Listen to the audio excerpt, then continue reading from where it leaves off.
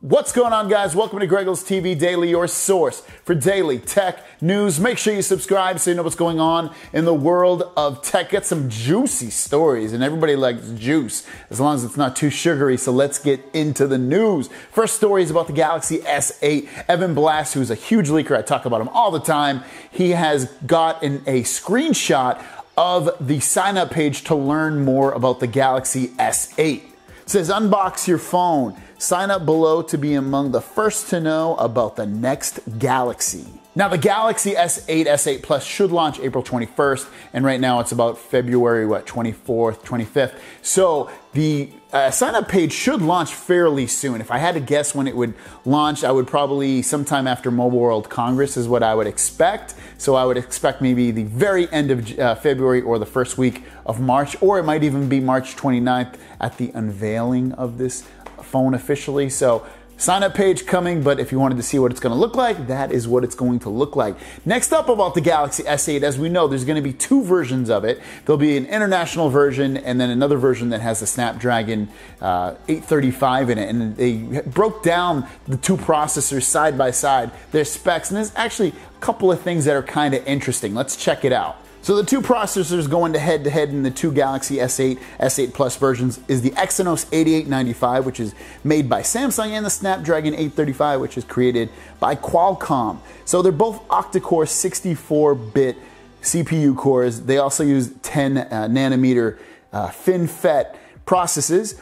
Display resolution, they can both display at 4096 by 2160 at 60 frames per second. The other interesting thing that I saw on here, statistically speaking, is the video recording. The Exynos can record in up to 4K at 120 frames per second, whereas the Snapdragon 835 can only record at 4K at 30 frames per second.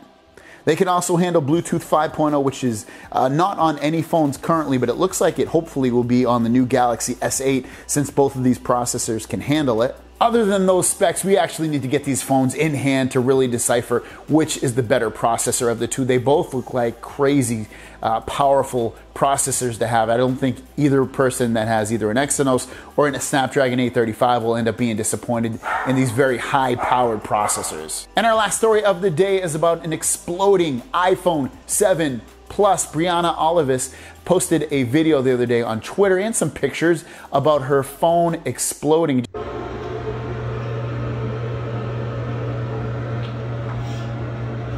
Dude, what the fuck?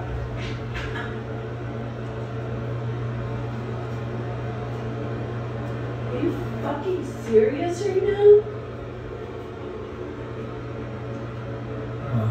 Just randomly, I guess, was charging. Her boyfriend took it off the charger, put it on the counter, and he saw from this corner of his eye that it was smoking up, and eventually it exploded. He put it in the bathroom and all that. Pretty crazy. And now Apple's investigating the root cause of this. They've given her a replacement iPhone 7 Plus in the meantime, but as to why this has been caused, they have no idea, and I can only imagine what it would be. Obviously, we know batteries like that they use in these phones are potentially hazardous and can catch fire and explode. Obviously, it happened with the Note 7 and it's happened with other phones in the past, but we will keep our eye on this story. Hopefully, we'll get some more information very quick. But an exploding iPhone 7 Plus, what is that all about? Guys, thanks for watching. Don't forget to subscribe. I put a new video out every single day. Quest for 20K giveaway. We're getting super close. We're about 1,100 subscribers away. Let's get there before March 15th. Share my videos on your social media. Tell your family. Let's do it. My question of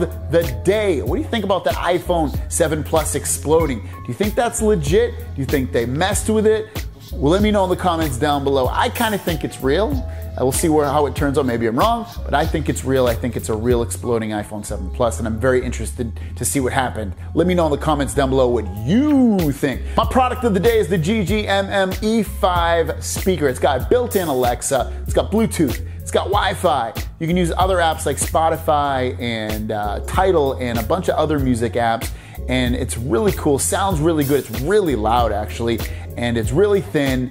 It's a very interesting speaker. It goes for like $129. So if you want to check that speaker out with built-in Alexa so you can ask it questions and have it do certain smart things in your house, this speaker can do it. Check it out. I'll link it in the description down below. Thanks for watching, guys. I hope you have an awesome weekend. I will see you down the road.